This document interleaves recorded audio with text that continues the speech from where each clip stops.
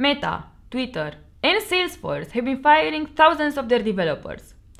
There's been thousands of layoffs worldwide, so what is happening? Why is this happening, and how many engineers and engineering leaders are being fired?